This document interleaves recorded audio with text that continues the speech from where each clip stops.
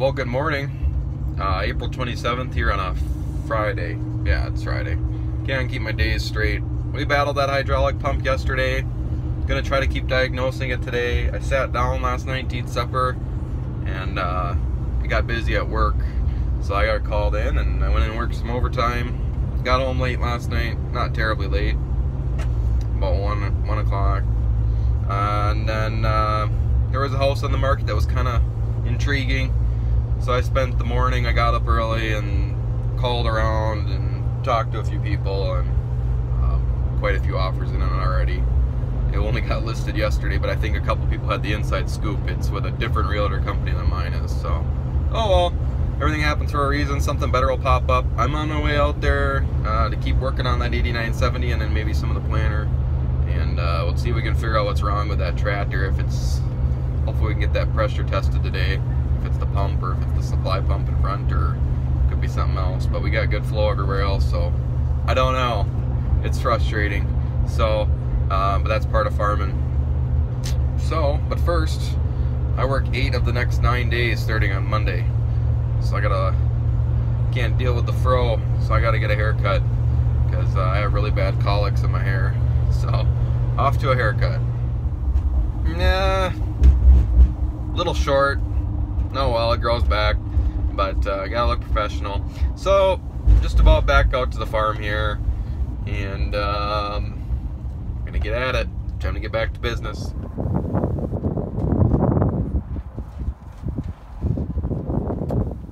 Let's see, you still have problems with differentials.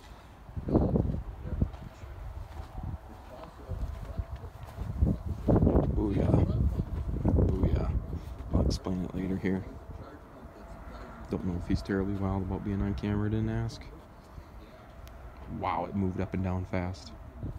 Oh, you have no idea how relieved I am to have this thing off and opened up. Probably could work a little ground today, but it's supposed to rain Monday, Tuesday, and it's Friday now already. And it's kind of going to be touch and go out there. There's no sense to do it. We're going to pull off some of these ripper shanks that need to get some attention and get rebuilt. And now I'm sure. Alright. 2 in the afternoon. Back from a late lunch. So that guy, you'll see in the videos, the quick clips before this, he had a gauge tester on the back. I'll speak up here in case it's too windy. Through that, he was able to tell that the gallons were there. It's just the pressure was not. And my concern was that there's a second supply pump up front that basically brings the oil up to the pump that we replaced. And I asked him basically if that pump could be out. Those pumps are right back up behind there. Won't really focus. But anyways, he's like, yep, not getting the flow. So he plugged in some sort of control thing. He's prior John Deere mechanic for like 35 years, and now he does it on the side. Well, not the side, that is his full-time gig when he's retired here. Plugged in, and I revved it up to different revs, RPM, and the flow, the pressure was low. It wasn't sending it out. And what happens is he's explaining to us, and I'll try to explain it the best I can, but what happens is, get up in here and stand in the shed, your brakes, your differential, and your steering have priority, okay? And like supply that was like 1900 psi you need. Supposed to be around 2500 or a little better. I don't know what the initial was, but he said it wasn't enough. So he turned it up, checked it, and he goes, go ahead and check it. That mulch finisher popped off the ground. I've never seen it move so fast. So there's a little set screw on top of one of the stroke limiter or something he was calling it, and boom, off it went. So really happy about that. I really can't show you where that is. It's just down up right next to that pump, but we're gonna pull some shanks off. Yep, this is more like it. This thing is so responsive as it comes out of the ground now, it's unbelievable. But it's working up decent, about the same as yesterday, not much has changed. It's really windy today, but I still think it's pushing in our luck. Yeah, we got a lot of work to do to this thing still. A couple guys out west of here, they posted on Facebook that they're going, got a picture in their field cultivator out in the field, but yeah, they're out out in wetter country, that ground's even generally wetter than this, and they got to be pushing it. But to each their own. We'll take our time. It's supposed to rain Monday, and with the overnight lows down in the 40s, we don't want to risk that seed shock of the corn taking its first drink of water, with germination right around when it's just a cold drink of water. It can do a lot of damage to your yield in the fall. So we'll play it cool and just pull some shanks off here and bring them over to the shop, get them welded up, and put them back on since they don't make them anymore. We just gotta fix a few sleeves here. But there's still water running through the cricks. We'll have to work some ground here and do the buffers for those. And but watch how fast this comes up here. Slow down here. Watch how fast this comes up. It has never come up that fast. So that pump definitely needs to be replaced. Still potentially that the seal is out. The other thing I was reading is the seal could potentially be out between the two pumps down in here. It's something you can run with, but it'll still put oil in your transmission.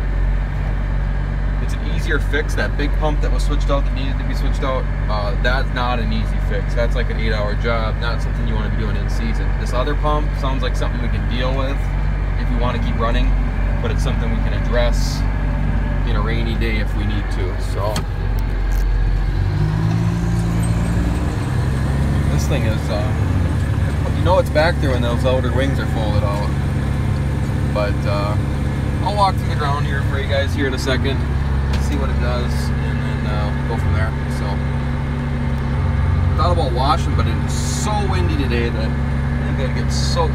Thought about just washing the 8120 off here, but maybe a different day. It's just so windy, it's unbelievable. The dust ripping through the yard.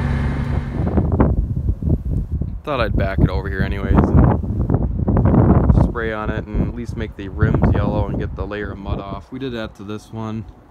You can see there's still some stained mud there. We had the tractor turned completely this way, so it's hard to get in there to get that mud. Because we're going at the filters and whatnot on the opposite side. He's about to weld on this. He just went to get some transport locks that might work to hold this up so it's safe to go under there. I went along and X'd ones that needs bolts. I X'd them and outlined them in case we take them off to weld on them. And then it's just where the like you can see, for an example, this one's the worst one right here. You can see that the bolts pulled through. Well, they don't make this style of shank anymore, so we're gonna have to fix them up. And this gusset got put in yesterday, and then a few other spots just got a little welding. Then it'll get greased, gone through, check the tires, and change out any shovels that are necessary. They need to be changed. There's a couple bad ones. These are all like knock-ons. You just take a hammer and you can whack them off, and then you get them started, and you just give them one whack and they clip in. The front ones bolt on, and then so yeah, it's not too bad. It's just a kind of crawling under the round, and under there is kind of tricky, but you can see like this one here is missing the whole one side of the wing. Generally the ones that are like right behind the tractor tires where there's the compaction from the heavy tractor, we see the most wear on. The wing ones maybe not so much. You'll see it on the wing ones if you have an operator that doesn't pick up as they turn around all the way out of the ground. As they get thin, you'll just twist the wings right off the shovels. So just another little thing to keep an eye on, but all in all, it does a pretty darn good job. We got one spring to put on the harrows back here. It broke, and we should be in good shape. Might even hook the rock picker up tonight. We'll see how ambitious we're feeling after we get all this done, and see what time it is. Maybe we'll go at that next week. Don't know, but all right.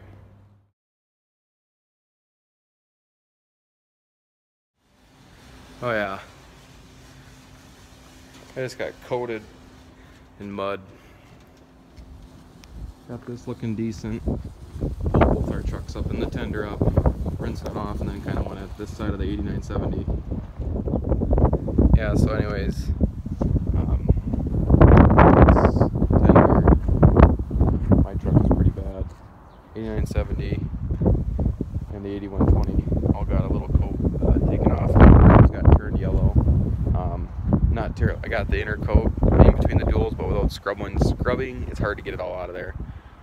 I'm more concerned about getting everything functioning before we get everything really clean. But it's nice to have stuff looking professional and somewhat cleaned up.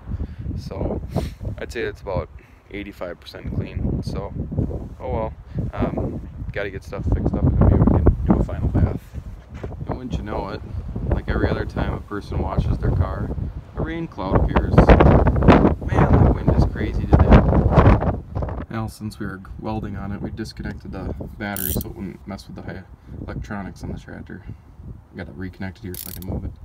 We also remounted the radio antenna. It took a beating and got ripped off, probably pulling in the shed. It just, the spring's too stiff or something. I don't know what happened, too many whacks. So we put it back up there and probably come back tomorrow. So I just parked this out of the way so we can leave it towards locks in there. And then maybe tomorrow get the planter put away and go home for the night. It's probably close to 6 o'clock. Quite the glare from pulling in here, but we're getting it in here. And off we are. That's it for the night. The phone's literally just gonna die, so yeah. Well, there we go. Truck's clean. He's gonna work on the wiring on the tender. Something's funky with it. Usually we blow a fuse or two on the truck sometimes. That could be it. We didn't really even look into it at all. But done for the day. And we're all closed up. We'll maybe go back at it tomorrow for just a little bit and see what we can get into and keep after it. Grease that thing up and put a few more bolts in and maybe change a few shovels and hook the rock picker up. Monday and Tuesday they're calling for rain, so maybe we'll work on the smart firmers then. And after that it looks somewhat favorable, so maybe we'll get planting by the later part of next weekend. Well, they will. Maybe I will come out in the afternoon a little bit. I'll be the middle of my work week, but alright, we will talk to you guys more maybe tomorrow. I'll show you guys what we're up to. So thanks for watching, have a good night, and check you later.